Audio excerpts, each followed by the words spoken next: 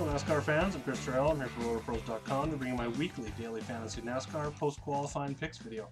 Before getting into the picks, if you're not a RotoPros member yet, make sure to go to RotoPros.com, click that yellow sign up button in the top right hand corner, and this week using promo code NASCAR you can get 50% off of a weekly monthly subscription, which gives you access to all of our premium content. We cover NFL, NHL, NBA, NASCAR, PGA, MLB starting in 2 weeks. We cover soccer. Pretty much if there's a DFS sport out there played on DraftKings and FanDuel, we can cover it.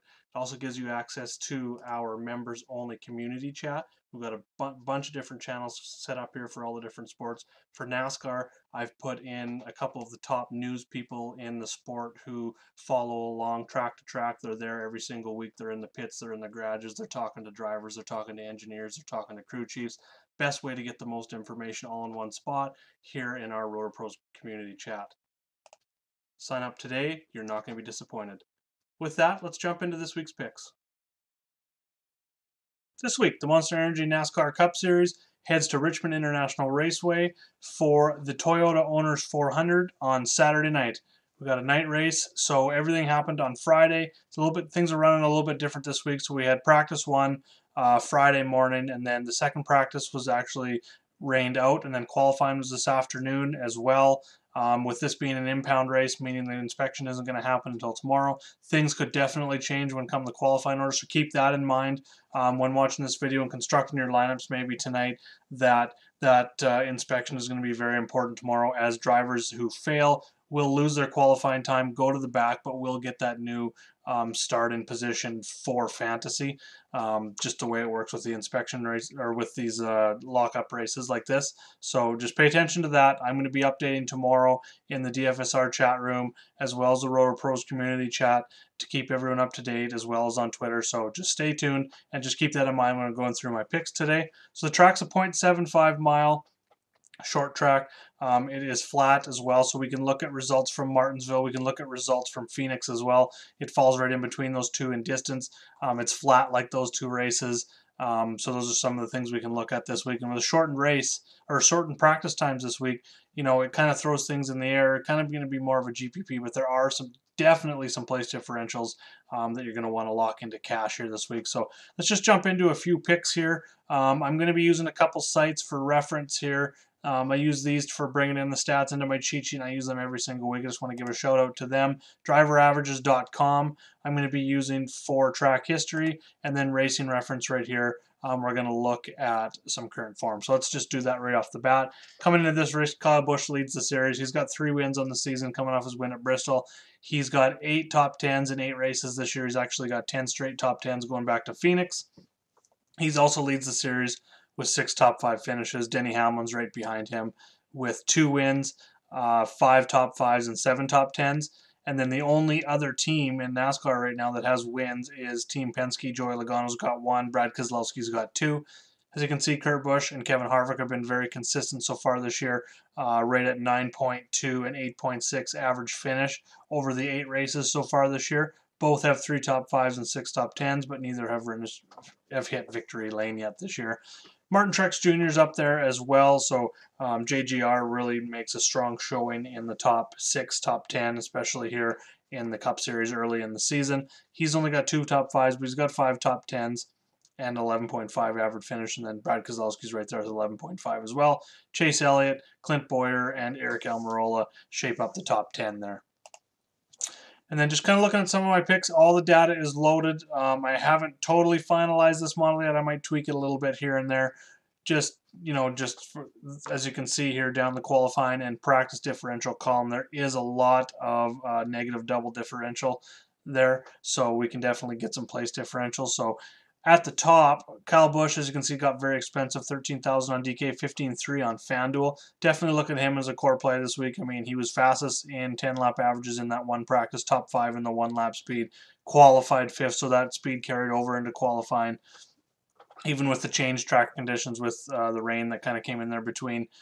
So Kevin Harvick is up there as well. He won the pole here this week. He was right behind Kyle Busch in 10-lap averages.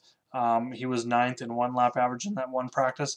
Both have been good here. Kyle Busch won both races here last year. Kevin Harvick has been good here as well. Those two are going to be my core plays this week, and there is enough value, and we'll get into that here shortly, to have two drivers like that where you can go and create a lineup with Kyle Busch, a lineup that you're going to like, and then just go duplicate that lineup and replace Busch with Harvick. And with $700 savings, $1,300 on FanDuel, you can probably even upgrade one of the other drivers as well when you do that pivot. But I will have a lot of lineups constructed that way. For cash games, if you're running cash games this week, I don't run too many cash games. With the variance in NASCAR, along with the new rules package this year, not a whole bunch of data behind it. But if you are playing cash games, Ryan Blaney has to be one of your top picks in this top tier this week at 11-1 on DraftKings and 11-2 on FanDuel, which is a really big bargain over there. He's starting 29th this week. Didn't have a great qualifying run, but he was 11th in practice one. He was 5th in 10-lap averages. So it looks like he's probably got upside, top 5 upside. I'd say his floor is probably going to be a top 15, and he's definitely top 10, top 5 upside there as well. So at that price, especially on FanDuel, starting 29th, the place differential and that kind of upside, definitely looking at him despite his track history being not so great. Moving down into the mid-tier, looking at some values, Kyle Larson and Denny Hamlin stick out. Denny Hamlin's number 1 in the model right now. He's starting 18th, which is excellent place differential value for him. He was 2nd in first practice, 6th in 10-lap averages. He's been very good here as well. We'll just go check out Hamlin. 2nd in average finish over the last 2 years here.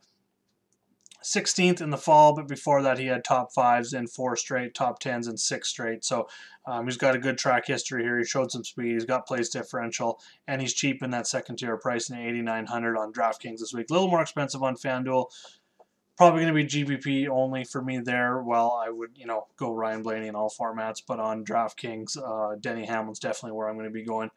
Kyle Larson as well. He talked about really not knowing what they have with the car, so that's kind of gives you a sign of what we're going to be looking for. Teams are going to be making a lot of adjustments early on in the race in the first, through the first stage. Whether there's going to be cautions or at the end of the first stage, there's going to be a lot of adjustments going on. We're not going to really know, I don't think, who the fastest car is for the race until, late mid-second stage into the early stages of the, into stage 3 there. So, but I think both these guys have an excellent shot at it. They were 1-2 in practice 1.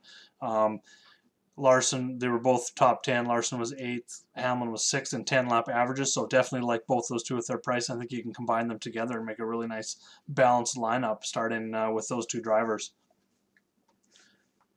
Some GPP that I'm looking at. Eric Jones, again, always going to be GPP for me on FanDuel. I don't think, he's starting 2nd, so that's only negative place differential for him. But a top 5, a top 10 on FanDuel, where place differential and fast laps maybe aren't as important. Finishing position is a little more important there. Definitely look at him, and I think he could be a little bit lower owned this week. Eric Almirola, I really like his price in the mid 7K range on DraftKings, starting 15th. I feel his floor is going to be a 15th, so I feel he's on, barring a mechanical issue or things like that, or in a crash, I think he's, somewhere in between an 8th and a 15th place car. So definitely like his price at 7,700, which has come down. GPP, Daniel Suarez, he's number 5 in my model this week. He's starting 9th, which I don't really like, but he has shown top 10 speed. He's been good on short tracks. He's been good he's been good on flat tracks. So definitely looking at Suarez, GPP play there. And then going down a bit, Alex Bowman stands out, starting 17th. He was 15th in first practice, 17th in that 10-lap average. But just going and looking at his run here at Richmond, he was good last year, definitely 18th, so top 20s in both those races, 18th and 12th in his first year with Team Hendrick, which was really nice to see. He's only 7,100, 7,800 on FanDuel. Really like him over there, starting 17th, and he's probably going to be, somewhere between like a 13. His floor is going to be probably 15th to 18th, somewhere in there. I think he's got upside to finish, somewhere around 8th to 12th, somewhere in there as well. So definitely like Bowman. He's going to be on my radar this week. Going down into the value range, hard not to like Chris Buescher. GPP only, of course, starting 11th. I never like some of these bottom tier drivers with not the top equipment starting close to that top 10. I just don't think they're going to finish there, but he did show top 5 speed in that first practice. So punt and GPP definitely makes sense for Buescher. Ryan Preece stands out to me. starting 23rd this week, showed top 15 speed in practice. And he was also just going to go quickly look at some Xfinity stuff here, because this is his first time here in a Cup car. So we'll just go look at the last 10 Xfinity races on Richmond. We'll run that search, and then we'll just search Priest here real quick. 23rd, 26th, 18th. So nothing really great there, but he is showing some speed in that car.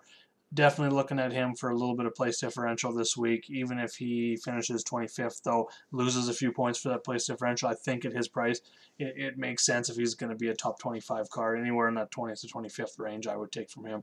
Ty Dillon starting 30th makes sense. He's minus 14th in the qualifying practice differential. Showed top 20 speeds, 11th in 10 lap averages in that first practice. So that's promising for him as well.